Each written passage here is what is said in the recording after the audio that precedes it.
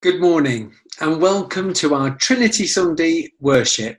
I do hope that you are all keeping well and are breathing that little bit easier now the heat of the past few weeks has left us for a bit. It was nice to have a drop of rain. I personally wish it would rain at night, however, but nevertheless, it did rain and we did need it. In our service today, we have, as usual, a few people helping us in our worship. In a moment, Mariella is going to lead us in her rendition of Alleluia, Sing to Jesus, to get us all in the mood for Trinity Sunday. And after our opening prayer, dear Jacob is going to be reading our gospel reading for us, followed by Amanda, who will be preaching for us. Amanda's having to preach on the little bit of a headache for us preachers. Amanda will be trying to help people understand the Trinitarian God. Naturally, Amanda does a wonderful job, in my opinion. Later on, dear Claire will be leading us with her rendition of O Lord my God, regularly voted the nation's favourite hymn. But just before that hymn, we will have a little photographic surprise for you all. But let's begin our service as we sing our first hymn, Alleluia, Sing to Jesus.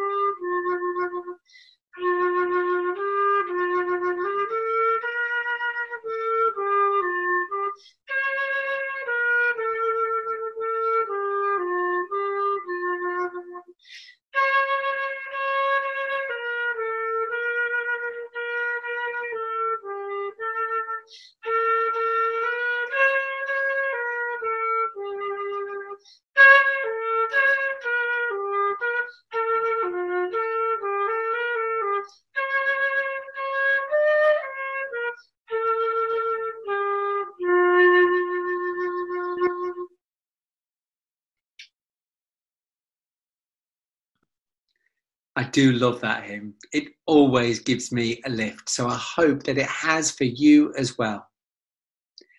Let's just pause for a moment as we pray.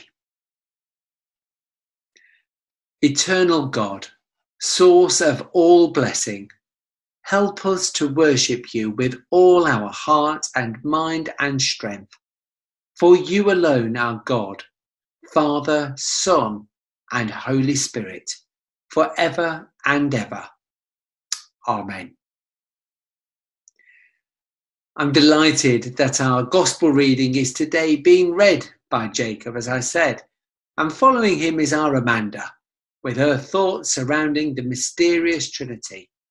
But first, Jacob. So Jacob, take it away. This reading is taken from the Bible version God's Story, My Voice, and is a passage from Matthew's Gospel. The 11 disciples went to Galilee, to the mountain where Jesus had told them to meet. When they saw him, they worshipped him, though some still weren't sure that he was God's son. Jesus said to them, God has told me to tell you, don't ever stand still. Go and help people to become disciples, all of them, no matter where they live. Baptize them in the name of the Father and of the Son and of the Holy Spirit, and teach them the new way of living I introduced to you. And don't you ever forget this. I am with you always, always. This is the word of the Lord. Thanks be to God. Thanks, Jacob. Steve decided to use this modern version of the Bible for today's service. And once again, it's given us a different insight to what is such a well-known passage. God has told me to tell you, don't ever stand still. It's quite a comment from Jesus, isn't it? Anyway, I cannot delay this any further. It's now time for me to pass on my reflections regarding the Trinity, which is basically like me trying to explain the inexplicable. Trinity Sunday is when we celebrate God in all his forms, as Father, Son, and Holy Spirit. If I asked you to draw God, what would you draw? Some of you may have depicted God as the Creator, the immense and powerful Father.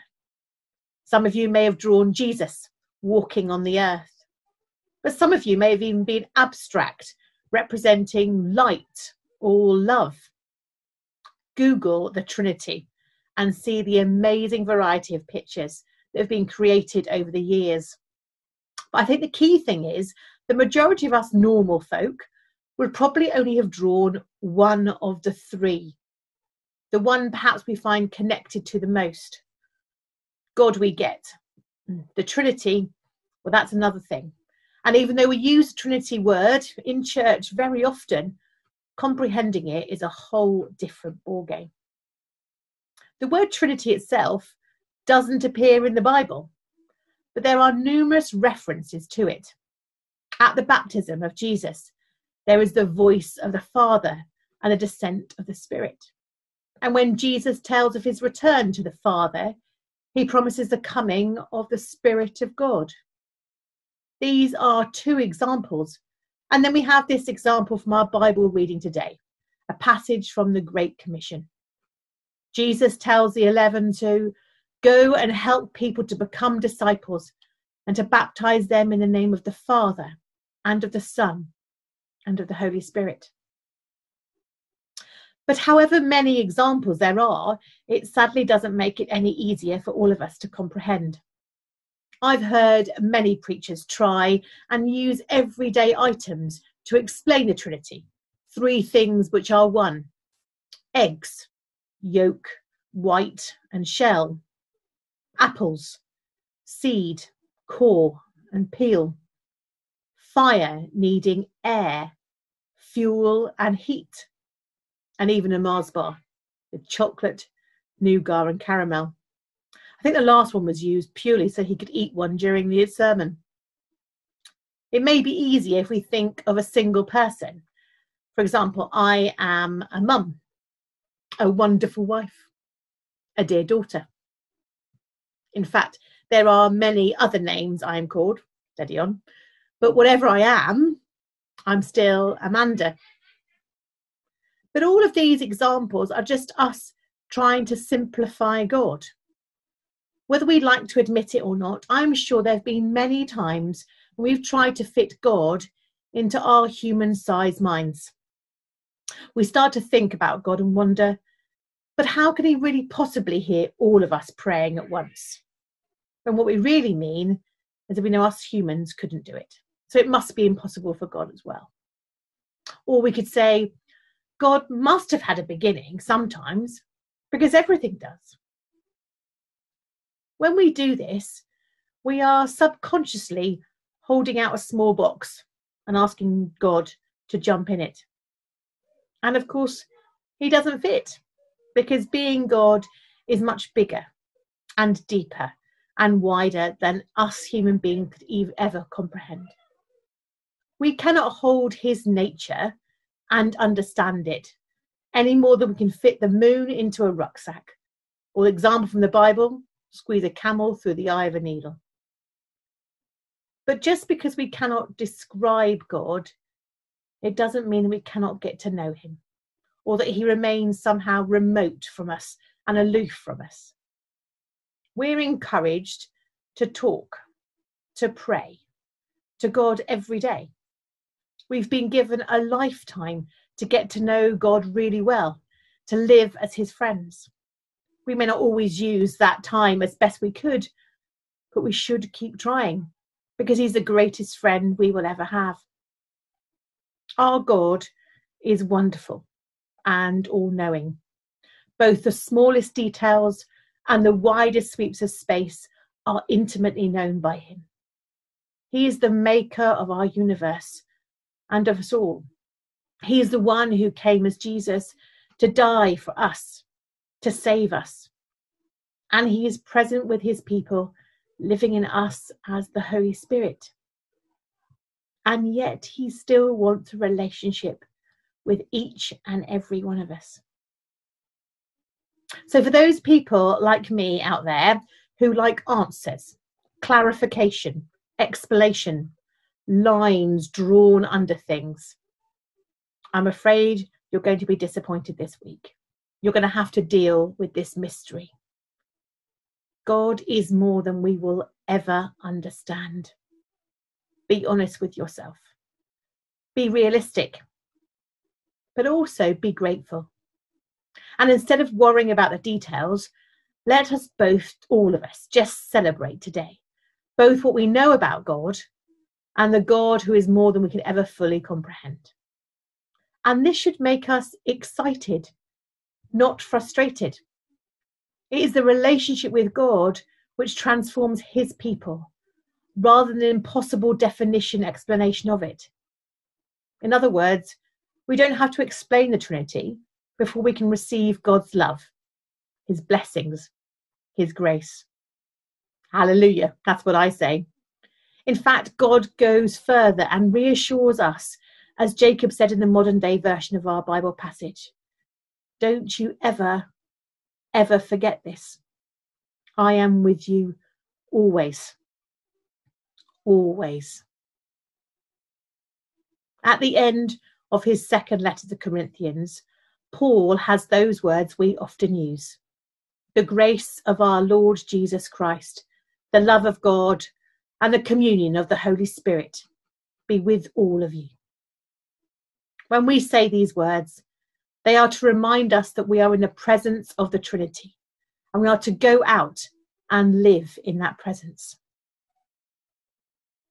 I'm not sure if I've given you new insights or greater understanding of the Trinity in this sermon, but shockingly, I'm not too disappointed in myself, because today is the day of all days when it's not about fully understanding God, but just about having a deeper faith with him and in him as you possibly can.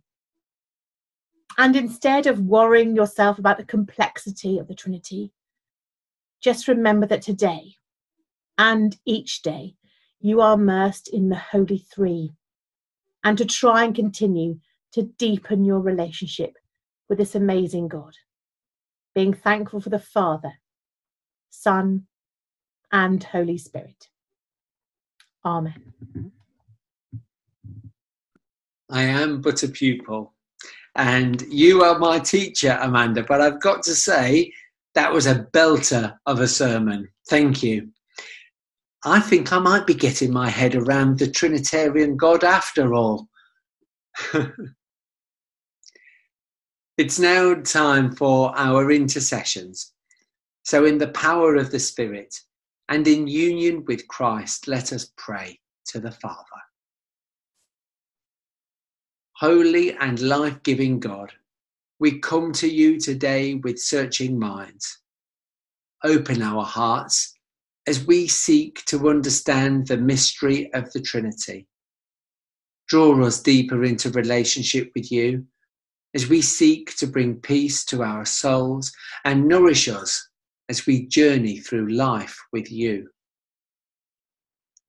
Through this time of trial, we seek your strength. Fill us with your hope and enable us to feel your presence through the power of your Holy Spirit.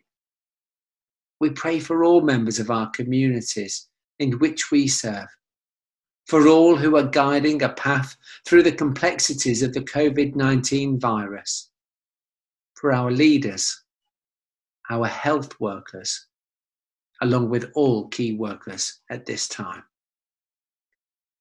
As a church, Lord, help us to hear your guidance as we seek a path towards the future. Guide all those in authority, all who are making decisions that concern the welfare of people. Lord, help us to bring the world together, that we will see the good that is in us all. Help us to look beyond the physical differences that exist between us, but recognize the bond that exists between all people through you. Help us to eradicate the division and fear that exists between people and shine your light upon the injustices that blight our world. Lord, we thank you for our community, for those we see and for those who we miss. We hold up to you all those who are unwell, those who are bereaved and grieve a loved one.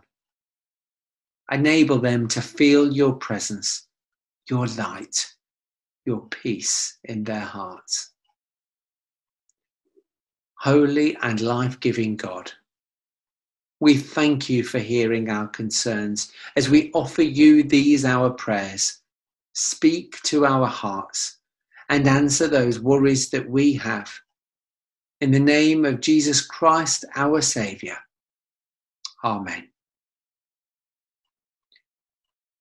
Bringing all of our prayers together, we say the prayer that Jesus himself has taught us. Let us pray.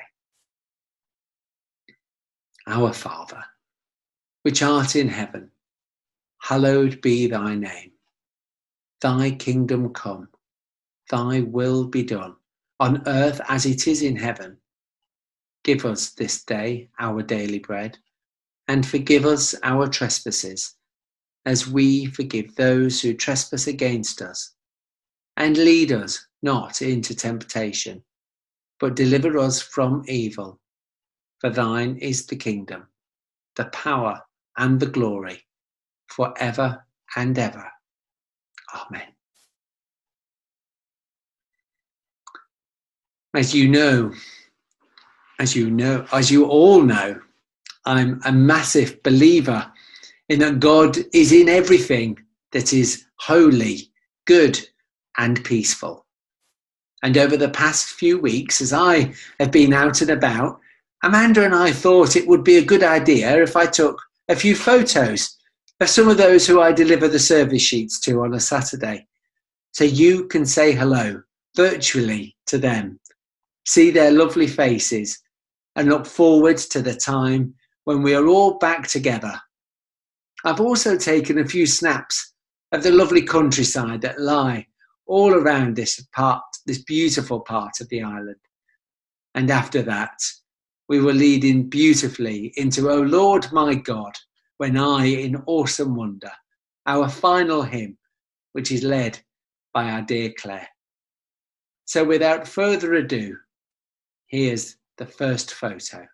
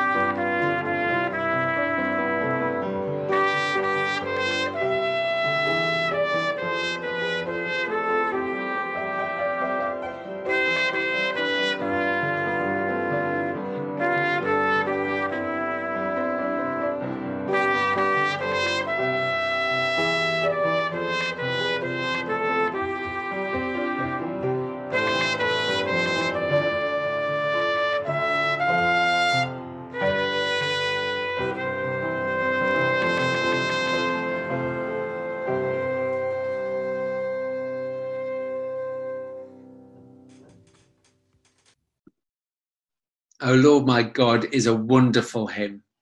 As I said, regularly voted the number one hymn. I do hope you enjoyed singing along. It's time to connect with one another spiritually as we share the peace of God within our virtual community.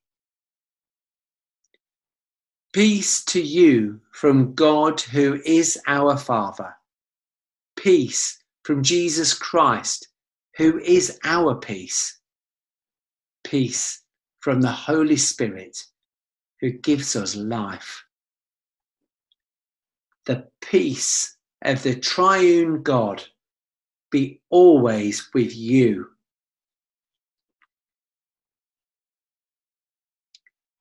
Our service is almost over. I do hope that it has helped lift your spirits to a degree. I hope that it has helped you feel connected to God and will give you strength for the week ahead. Before we end, though, let us pray.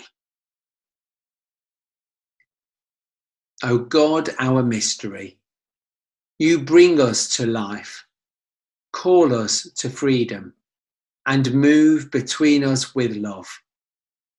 May we so participate in your dance of Trinity that our lives may resonate with you, now and forever. Amen. May the Father who feeds us, his children, strengthen us on our pilgrimage to the promised land. May the Son, who gave his life to lead us towards the light of salvation, keep us in eternal life.